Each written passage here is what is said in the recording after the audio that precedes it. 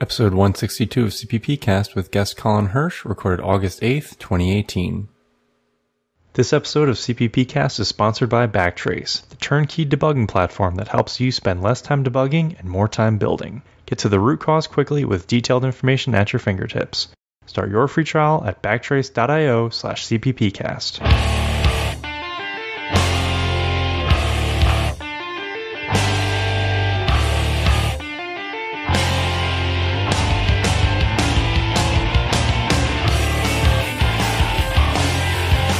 In this episode, we discuss the CppCon 2018 program. Then we talk to Colin Hirsch. Colin talks to us about the art of C++ libraries, including PEGTL, JSON, and more.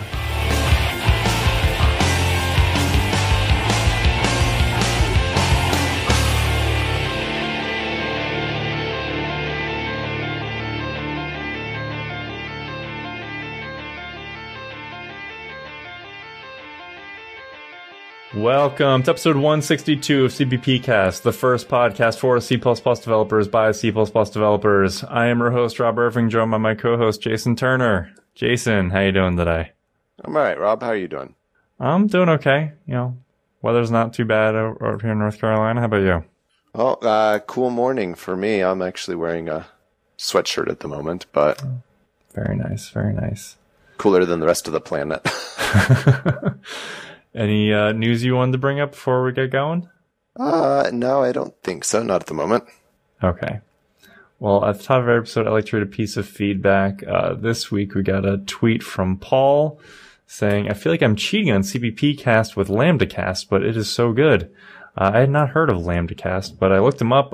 They're about 20 episodes in, and they seem to be a functional programming focused podcast. So, sounds interesting. Yeah, that's a completely different beast from what we're doing, I think. Yeah, I wouldn't say you're cheating on us with them. And if you were cheating on us, then, you know, you shouldn't let us know about it, maybe. But yeah, it's always great to have more technical programming podcasts out there. So we're happy to hear about LambdaCast, and you can go check them out if you're interested. Yeah. So we'd love to hear your thoughts about the show as well. You can always reach out to us on Facebook, Twitter, or email us at feedback@cppcast.com. And don't forget to leave us a review on iTunes. Joining us today is Dr. Colin Hirsch. Dr. Hirsch studied computer science at the University of Technology in Aachen, Germany in 1993, and later got a PhD in mathematics from the same university. He worked for 2 years as a consultant for T-Mobile, developing back-end server applications in C++ and Lua. Later, Colin moved to Italy, opened his own business, and continued working for T-Mobile, now Deutsche Telekom, as well as working for some other interesting projects like Greenpeace and the Austrian Ministry of Ecology. In his free time, he enjoys photography, being in nature, science fiction, and spending time with his daughter. Colin, welcome to the show. Yeah, thank you. And I'm very glad to be here with you today.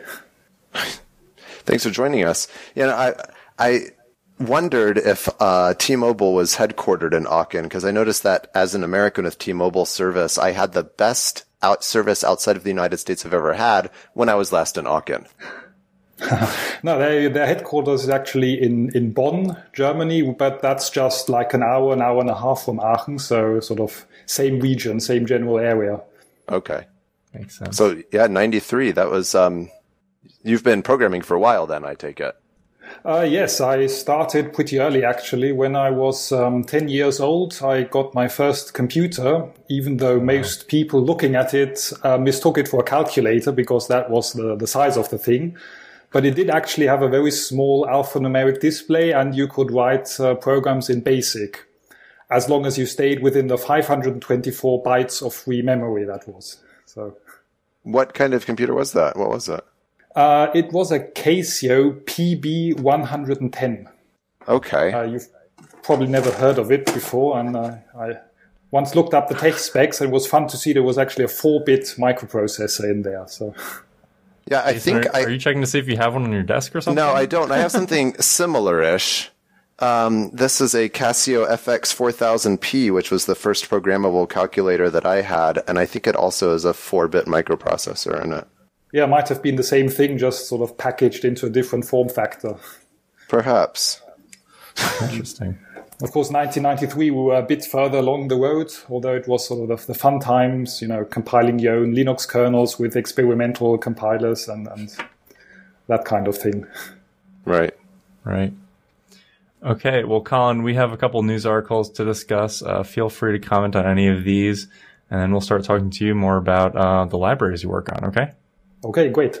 That sounds fine. Okay, so this first one is that Google has open-sourced Filament, which is a physically based rendering engine for Android, Windows, Linux, and Mac OS. I had not heard about this before, but I guess it was an internal Google project before, and they released this out to the wild.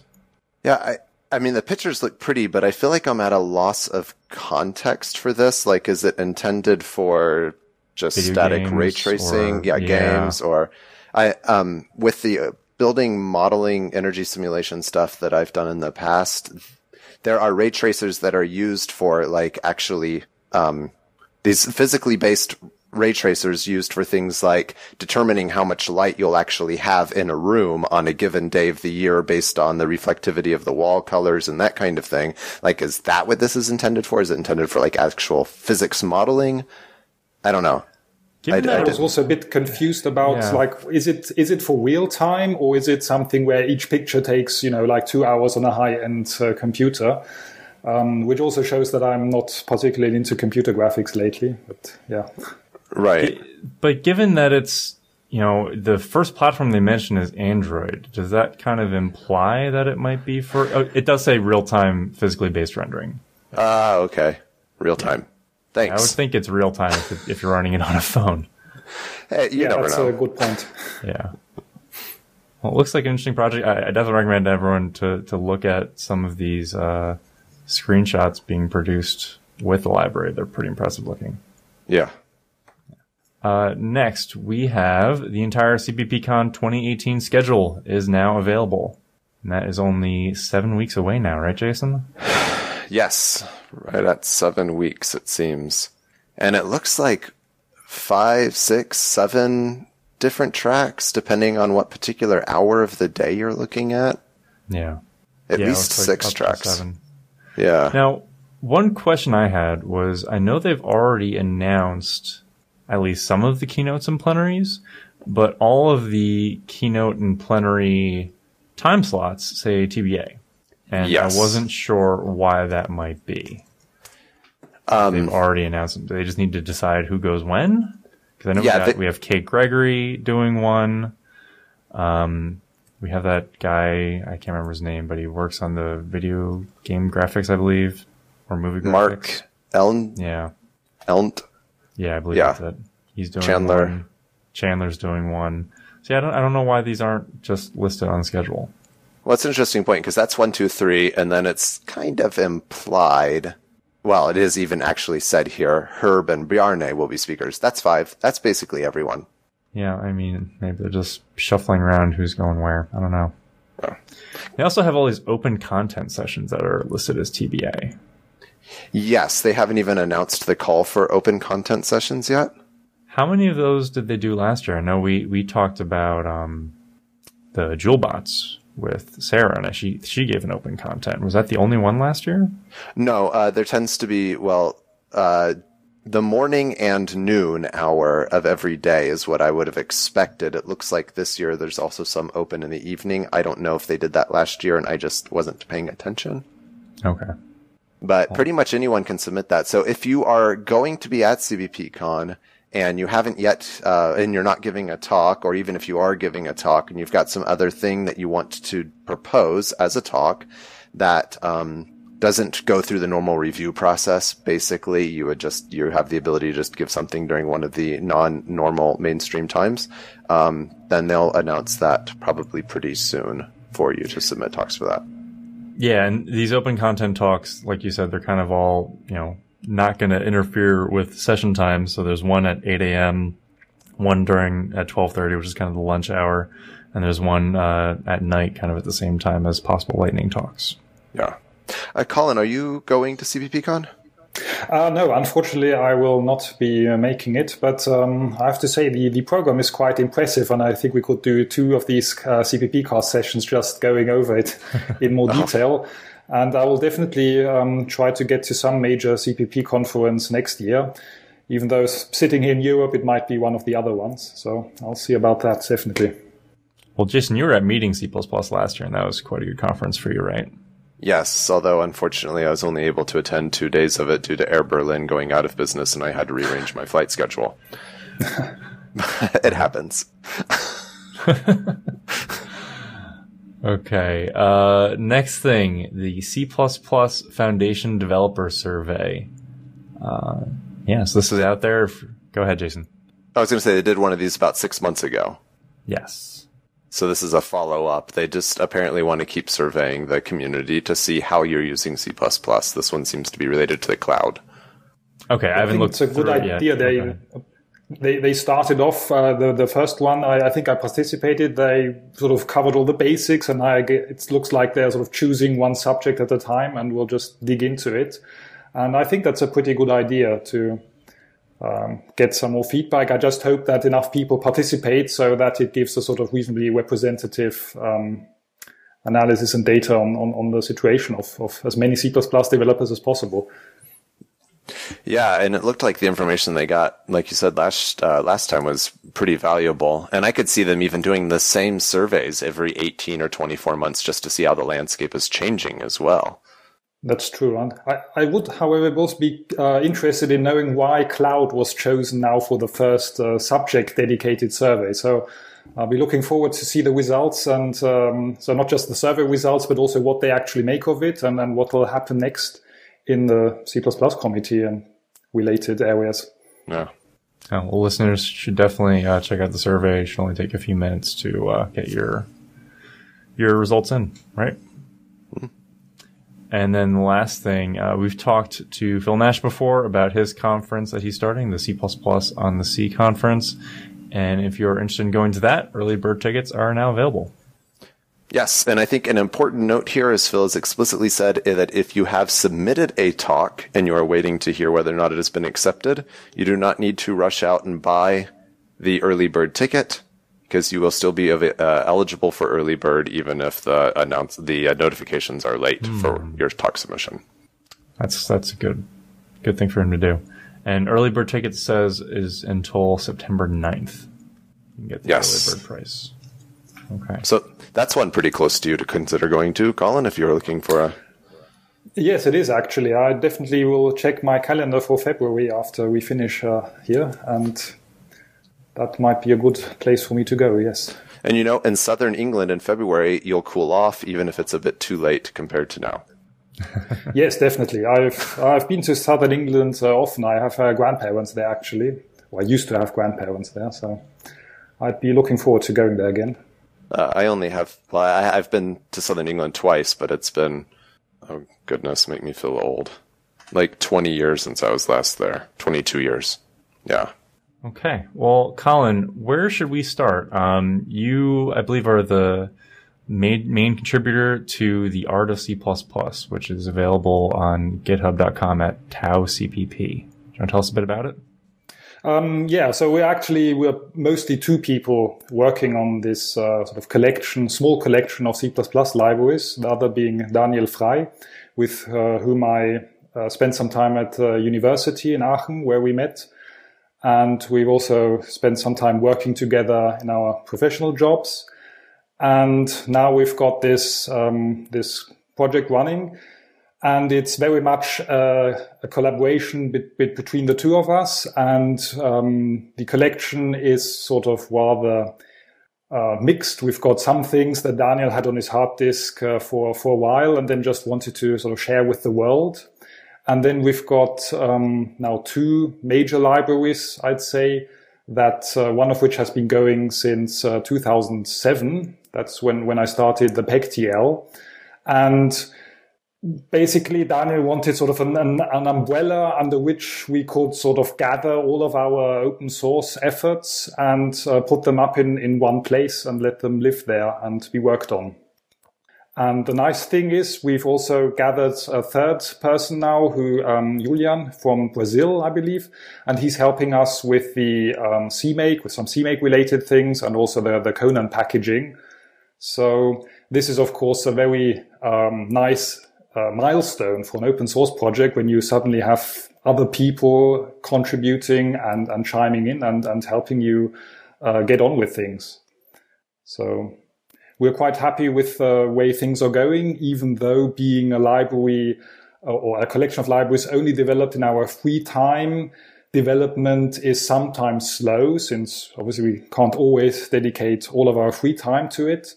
But we like the direction it's going in, and we are generally happy with what's happening there. You know, starting talking about the beginning of the project, and you said basically Daniel had some work on his hard drive that he wanted to share, and this concept of, you know, basically letting the internet be your backup. That's, I don't know, it's just kind of funny. I think that was something that Linus basically said when he started Linux. So maybe you're off to a good start here. Yeah, I'm not quite sure whether the backup aspect was the important one, but it's definitely a good side effect of things. Yes, absolutely. So specifically, you mentioned first the PEGTL, as I think that's how you pronounced it, PEGTL library. Do you want to talk about that, and then we'll dig into some of the others? Yes, I think the PEGTL library is sort of very typical for how the things with our open source efforts got started. It was like I had stumbled over a library called Yard by Christopher Diggins, which was a small parser library he had written, and he was sort of trying out the idea, what happens if you write a parser combinator library and you use C++ templates and template instantiations as your domain-specific languages, or as your domain-specific language to express the grammar in language, in the C++ language. So your combinators are classes, and to combine them, you write down template instantiations in your source code. So the syntax is obviously very different compared to something like, you know, the normal EBNF or whatever we use for grammars.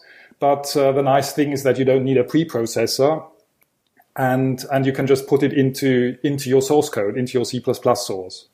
And the question that I asked then was, okay, so this Yard library is still pre-C++11, so pre-variadic templates.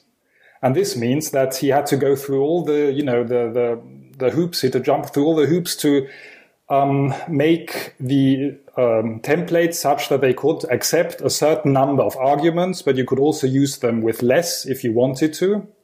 But there was always an upper limit, and it always made the code more complicated than necessary.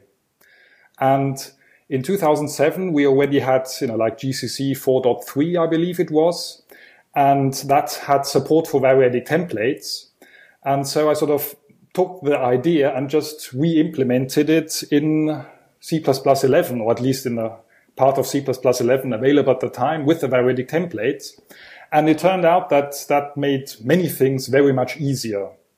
And from that point onward, the project sort of took on a life on its own. I then made an input layer that was a bit more flexible than the original Yard library. And I wrote documentation, and I didn't bake the semantic actions into the library, but rather just added a mechanism by which semantic actions could be added to a grammar by the user. And yeah, so the rest is history. And one interesting or funny tidbits of history is that the first version that I put up on Google Code Hosting at the time actually carries the version number 0.9. And the interesting thing is I fully expected the next version, like 3 weeks later, to be 1.0. Mm-hmm. And that obviously didn't quite work out as intended, as we went through several years until we arrived at like 0.32. And then it took another few years before Daniel and I together took on the job of major refactoring that then culminated in version 1.0. That's funny. I love things personally to be lexicographically sortable. Like I use isodate format anywhere I can. Makes me wonder if maybe we should start our first project as like 0.00.0. So then we can make sure it's sortable from there on out. But I'm looking at the examples on GitHub here, and it is definitely a technique that I have not, I think, seen before. So you basically have struct integer colon. So now you're deriving from something, and you've got a sequence, which is an optional with 1 plus or minus, and then one or more digits, it looks like, and then you basically create an integer parser in a single line with a bunch of inheritance, basically. Is that correct? Yes, that's correct. We're sort of constrained by the C++ template syntax here. So in an EBNF, you would have the digit followed by the symbol plus, and here we just have to write plus with digit as a template parameter. And one of the first questions we then always get asked is, why do we derive? Why do we write struct integer? Why don't we use a type def or using to give a new name to this particular template instantiation? And the answer is that in the error reporting, it's usually a good idea to use struct, because then you get an error parsing integer instead of an error parsing seq, eq, right, opt1, etc., etc. That's interesting, because that could also help potentially with compile times, because the length of the identifier that the compiler is passing around is smaller, the type that is. And in some cases, from some of the stuff I've seen, like from Joe Falcu about compile time optimization. But okay, that's an interesting aspect. We do generally try to do some optimizations for compile time, but the length of identifiers hasn't been an explicit goal of us so far. It's the aggregate size of the symbol table seems to have some impact on compile time, and if you can keep it smaller, then so that might be helping anyhow. I don't know. I'm definitely not an expert in that. But yeah, so I've never seen a technique like this though. Have you considered going the route that like Boost Spirit uses with expression templates to accomplish a similar thing? After all these years, we've basically gotten used to this approach, and we also like that we give the compiler the burden basically of optimizing our grammar. And we also, once you sort of take this step away from the C++ operators, you have the words, you aren't sort of constrained by anything. We have, if you look at the rules reference, we've got really tons of different combinators that make it easier to write grammars, because like, if you want a comma separated list of space separated items, there's already a combinator for that. And you can use that out of the box. Just want to take a step back. What are some of the use cases of a parsing expression grammar that you might use this library for? Well, we've used it for some smaller DSLs for config parsing, and one of the major use cases is also the Tau CPP JSON library that has a PEGTL-based parser. Even though there we went a bit beyond what the PEGTL offers, and have some additional optimizations in there, which, however, also shows that the PEGTL is very open and modular. So it's very easy to say, at this point, in this particular point, I want something special, either semantically or from a performance point of view, and you can just add it, and it will work together with all the rest without any big glue code or whatever. So you just have to adhere to certain API guidelines, and then you can just plug it all together. Well, so now you've mentioned the JSON library, and it sounds like it's a pretty good use case for PEGTL. What kind of compile times are you getting with JSON, since you said that you've tried to optimize compile time somewhat?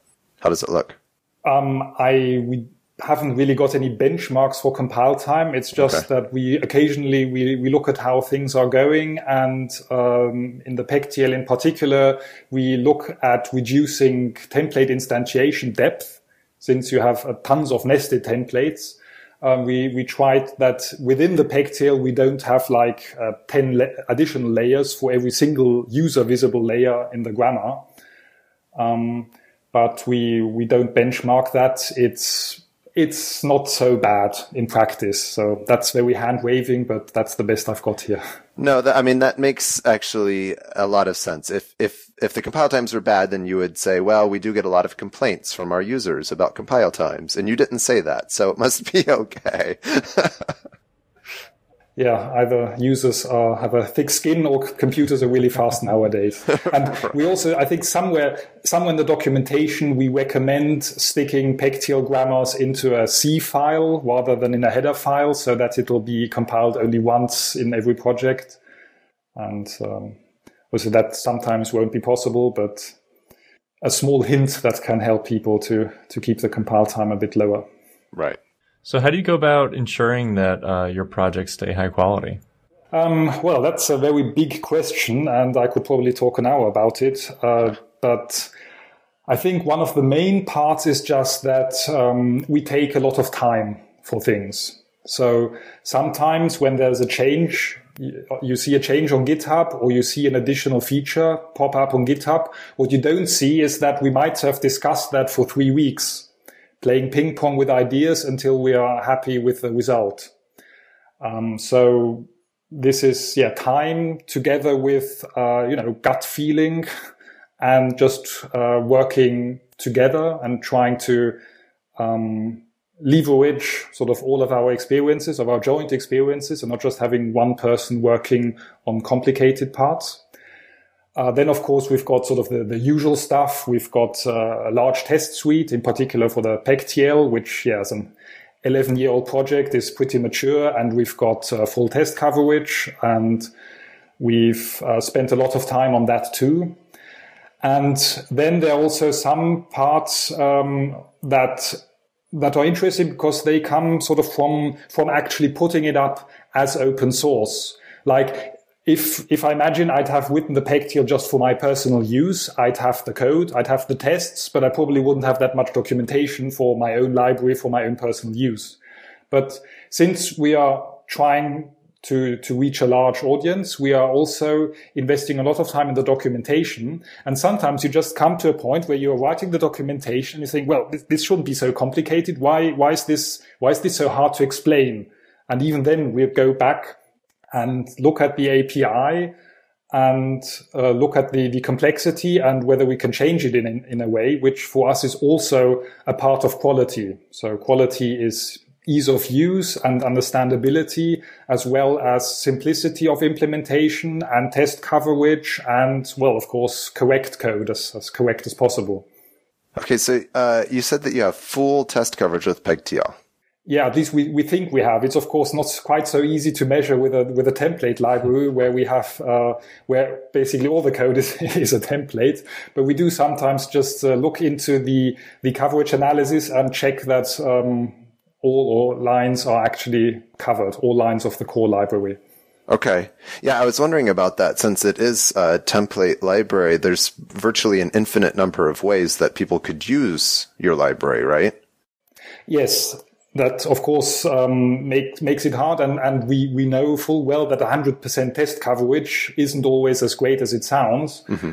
But we do try when writing tests to sort of not just cover obvious cases, but also go a bit left and right and test some combinations, some weird stuff and things.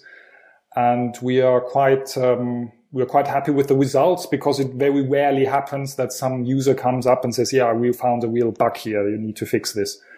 So it seems to be an appropriate testing approach for this kind of library.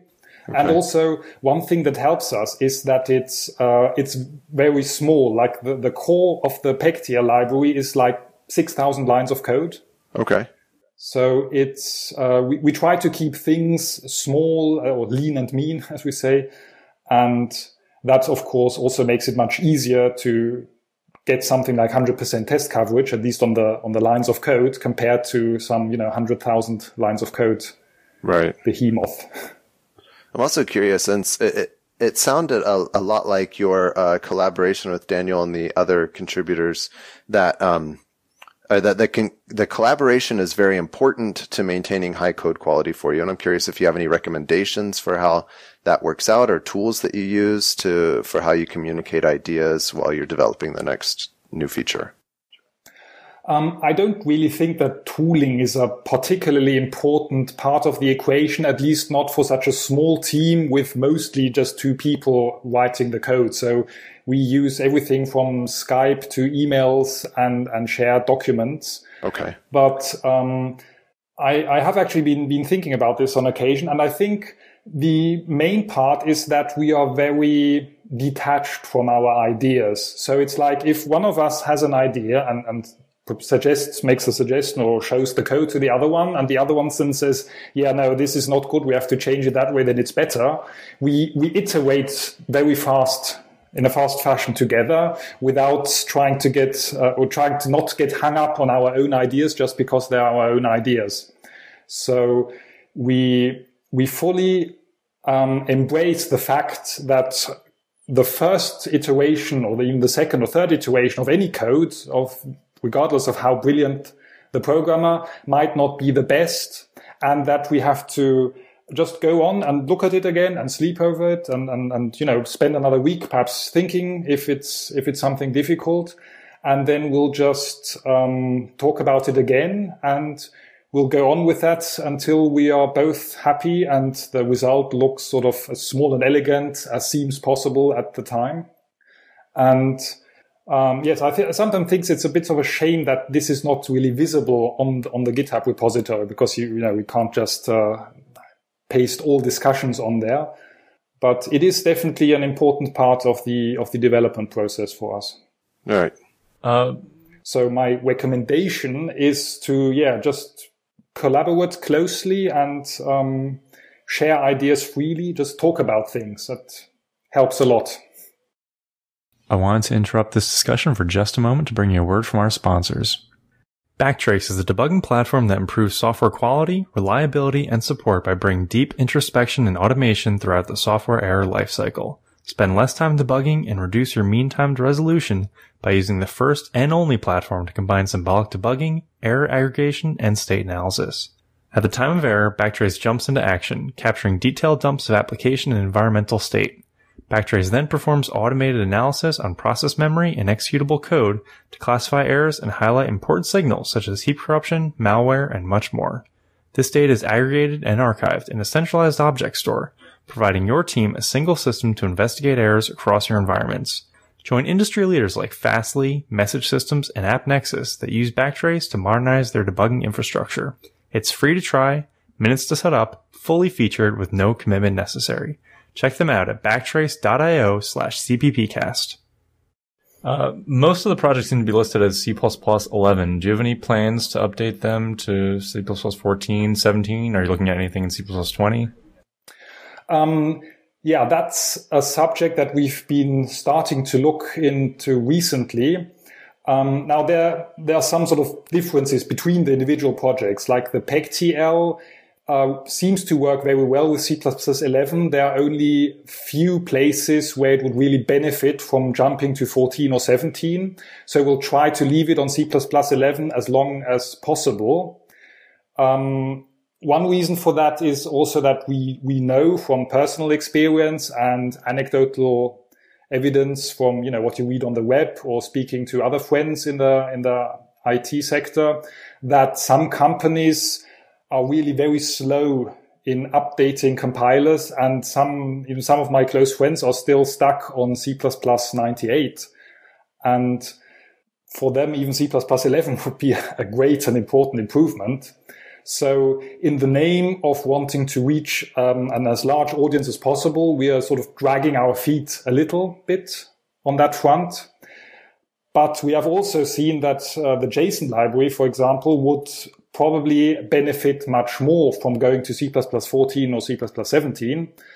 And since we are still, even after 3 years, at a pre-1.0 point, the possibility is absolutely there that we will launch it as C++14 or 17 library, and we'll do all the cleanups and simplifications that are that can possibly be done by jumping to these newer standards.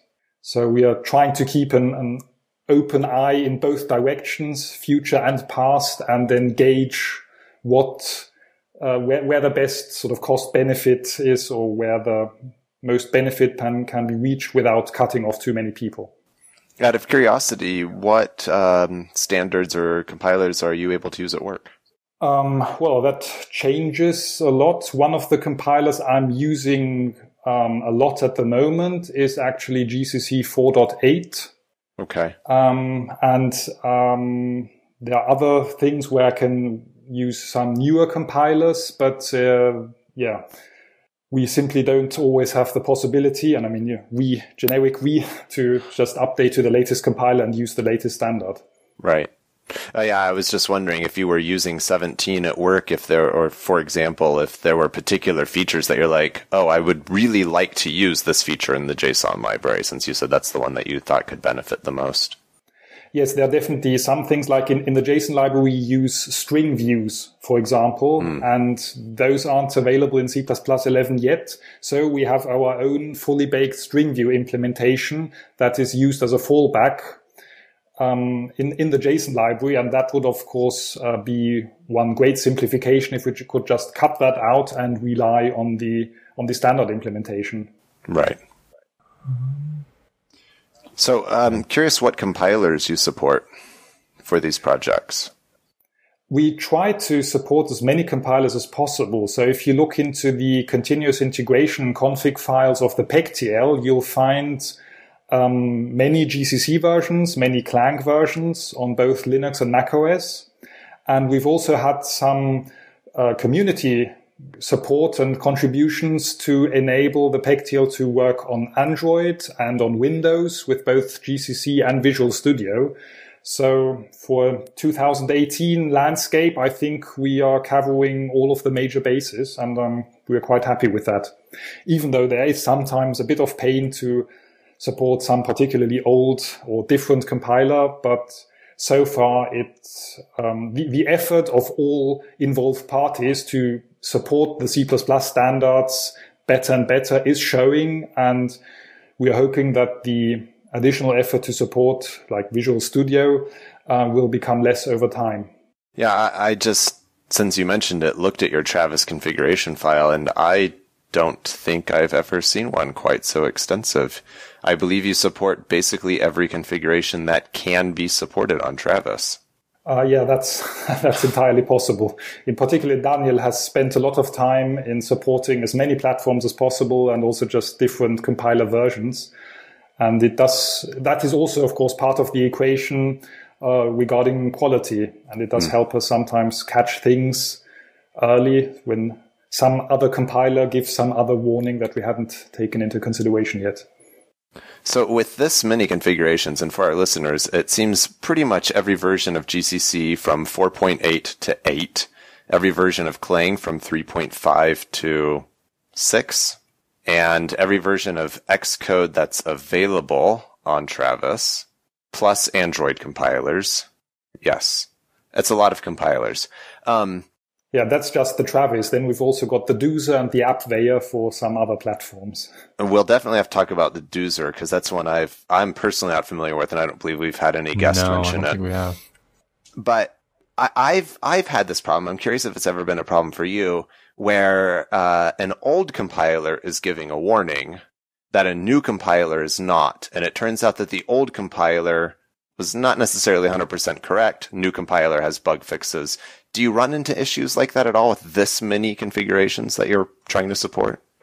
It does happen sometimes, but as I said, the overall pains of supporting that many platforms aren't that big.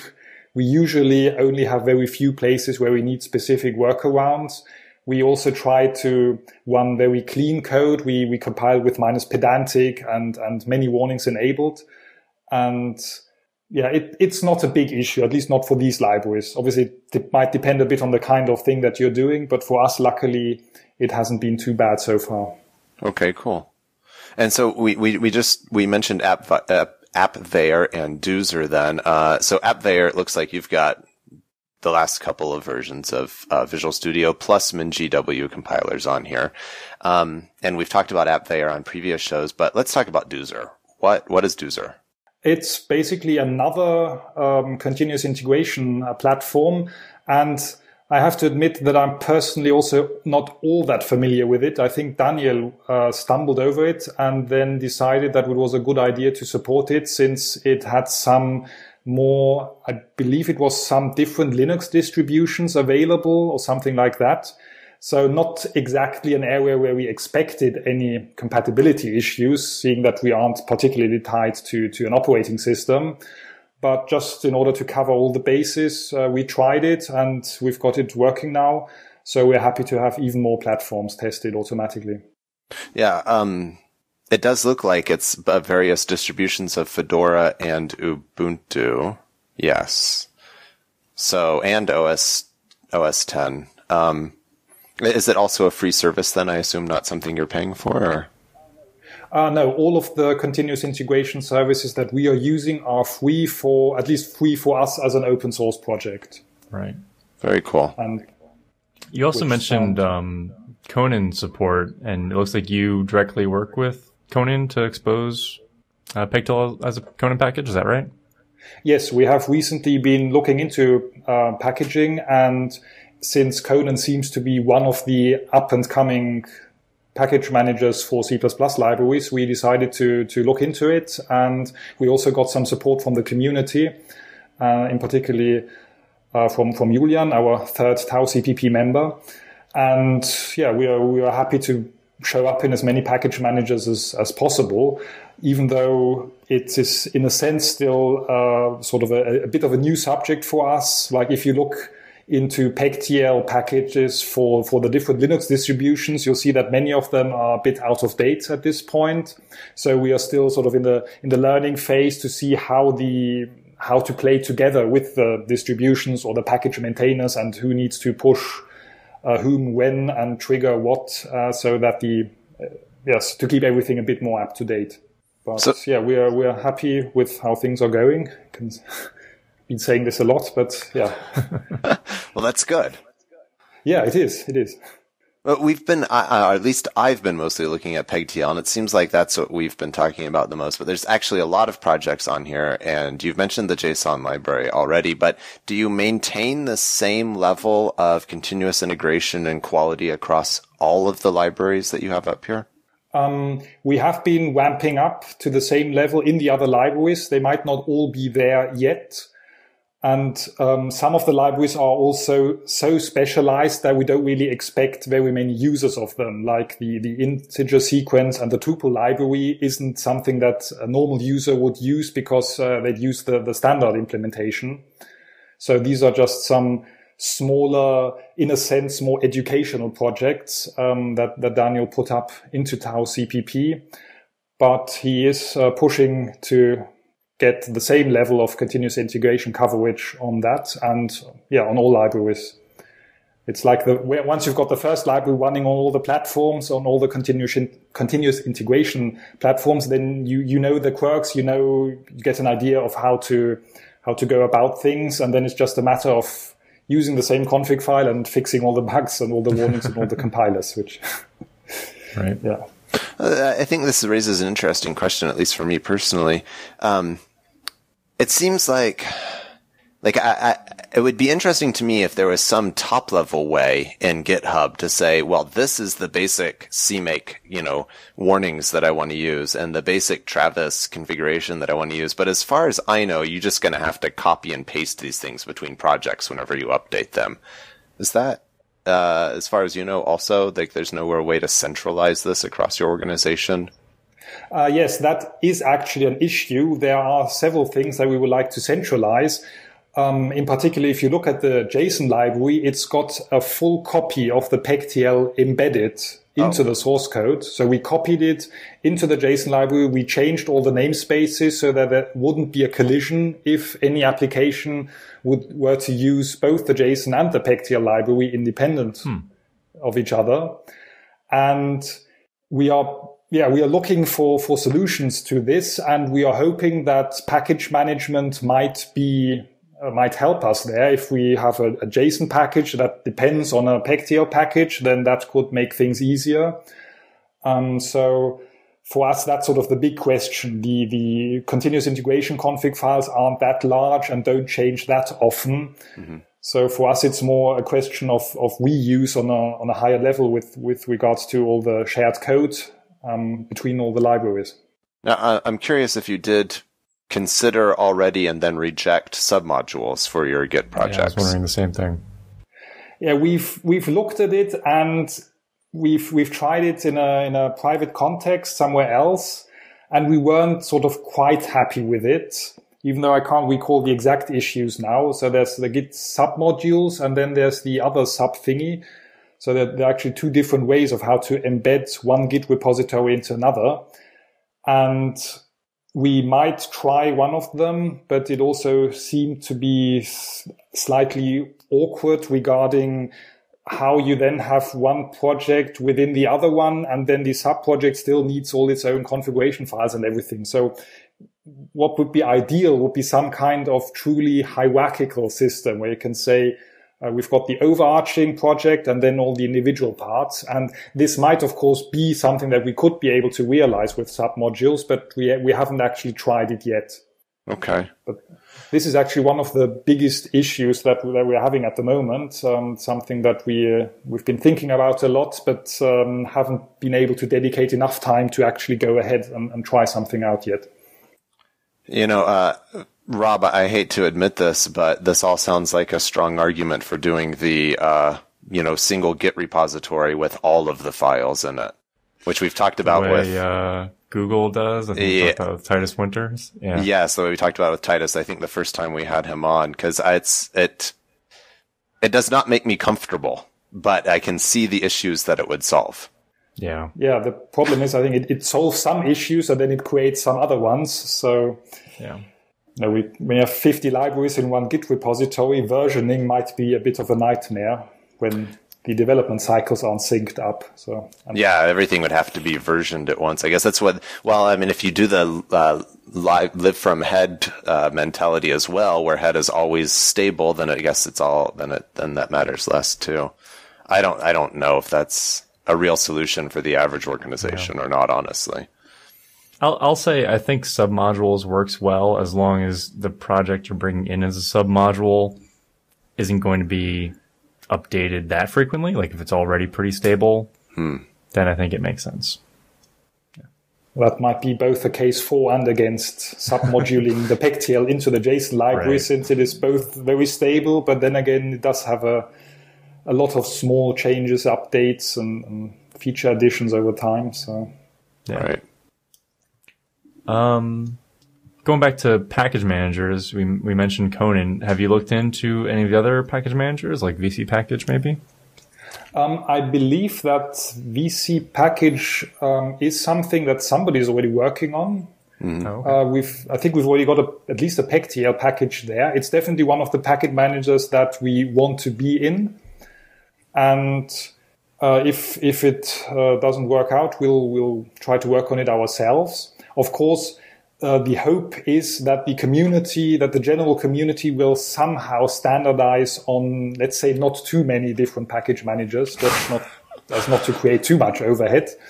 Of course, that might or might not work out, as we know from many other different subjects and libraries, etc. So we'll see how that plays out. But it's good that there is definitely some and a lot of effort going on in the general C++ community at the moment to address this issue.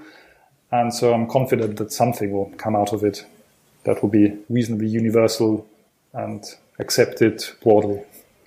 I find it funny that you mentioned that someone was already working on VC Package, because with my open source library, I got an issue a few months ago, or actually, I don't know how long ago it was now. That was basically like, well, the VC Package is out of date. I'm like, the what is what? I had no idea that anyone had been working on it. I think it was before I was even really aware of VC Package. It's kind of, they seem to be fairly aggressive in that community of getting as many packages in as they can. Yeah, and that's a good thing. Yeah. But it also does show up one of the perhaps less satisfactory aspect of open source. Sometimes you don't know who is using your libraries or whatever it is, your projects for what. And you're sitting there like wondering, yeah, so do we have 100 people actively using it or 100,000? And what are they doing with it? And of course, the PEGTL now, after 10 years of being public, we do have a sort of a certain stream of comments and feedback and even sometimes articles on the web that reference it. Like there was one that we liked very much because it concluded with PEGTL rules. So that was a nice thing to read.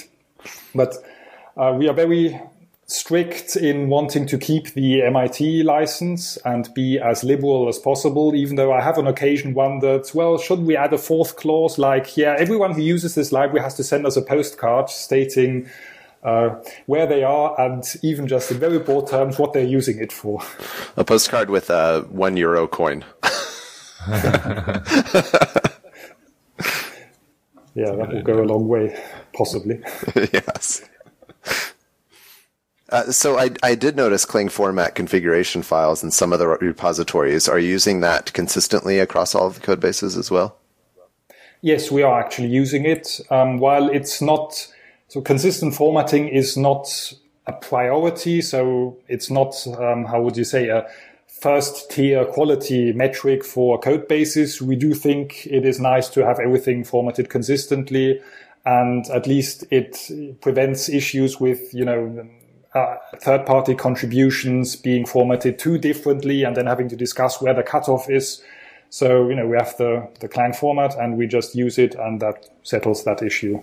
It does seem like a good way to manage user contributions if you're like, oh, they use tabs everywhere. Please apply the Clang format file before submitting your patch or whatever. Yeah, and if somebody then doesn't do it or doesn't have Clang format installed, we just do it and, push another commit straight afterwards. So that works well. No problem. Do you ever find it gets in your way at all? Like you intentionally wanted something to be formatted a particular way that goes outside of what Clang format's capable of doing? We do actually have that in the PEGTL in particular. When you're writing grammars, you often have these many lines defining all the different grammar rules, one under each other, where you have like struct, your rule name, colon, and then the template expression that you are inheriting from. Right. And it really doesn't make any sense to put the curly braces from this struct definition into the next two lines. Right. So if you look into the PEGTL source code, you'll see that in places where this happens frequently, you'll have like a big block that is then a big block of code that is excluded from the Clang format in order to keep the formatting style that for this particular bit of code is more appropriate. But I can one with that question say we are also using Clang tidy, and that is actually giving us a few more issues, at least in the JSON library. So in the PEGTL, we've only got, I think, about 10 places where we have a no-lint comment to exclude a line from the Clang tidy. In the JSON library, which throws a lot more exceptions, which does more low-level fiddling around due to the union, we have like 400 places where we exclude the Clang tidy from giving a comment. And we are sort of at the moment looking into reducing the number of checks that Clang tidy does for us, which is quite a task since it's got a lot. Or we might even ditch it, but at the moment we're sort of trying to save the situation by cutting it down to a set of checks that works better for this particular project.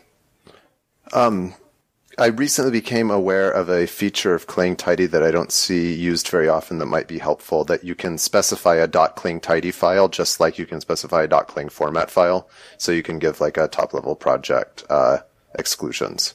The issue is that with 400 places, there are sort of also many different cases at times, and so just the list of different checks that it has, we have to dedicate some time just to understand the whole list and then try to choose wisely. Okay. And figure out which ones just aren't appropriate for this particular project because it does a bit more low-level stuff than some other libraries usually do. Well, it sounds like you all have a lot going on with all these different projects. Yeah. Is there any projects that we have not discussed yet that you would like to bring up? I'd say the three major libraries in Tau CPP are the PEGTL, and the JSON library, and also the Postgres library, which is a C++ wrapper around the libpq. That is also very mature, even though we might still need to finish up on the documentation. That was one of Daniel's private projects that he decided to share with the community. So for us, these are sort of the three poster child libraries, because, as I mentioned, the other ones are a bit very specialized and perhaps not generally useful, whereas even though parsing and Postgres aren't perhaps something that you use in any project, it's not something strange. You might easily require a little parser, you might easily require a database, and JSON, of course, is everywhere nowadays. So that's right. Generally hopefully of a general appeal. Right. Sure. Cool. Well, it's been great having you on the show today, Colin. And obviously we'll put links to the libraries on the show notes. Is there anything else you wanted to let us know? Anything like where can people find you online? Yeah, I think you already mentioned the GitHub page, and you'll offer the link to everybody. We don't have any blogs or such for our development. We try to put every 3 minutes into the libraries themselves. And so I'll just say thank you for having me. It was great talking to you. And I'll be looking forward to listening to your upcoming CppCast. Okay. Well, it's been great having you on the show. Thank you. Thanks for coming on. Yeah, thank you. Bye-bye. Bye. Thanks so much for listening in as we chat about C++. I'd love to hear what you think of the podcast. Please let me know if we're discussing the stuff you're interested in. Or if you have a suggestion for a topic, I'd love to hear about that too. You can email all your thoughts to feedback@cppcast.com. I'd also appreciate if you like CppCast on Facebook and follow CppCast on Twitter. You can also follow me at Rob W. Irving and Jason at LeftKiss on Twitter. And of course, you can find all that info and the show notes on the podcast website at CppCast.com. Theme music for this episode is provided by podcastthemes.com. Website at CppCast.com. Theme music for this episode is provided by podcastthemes.com.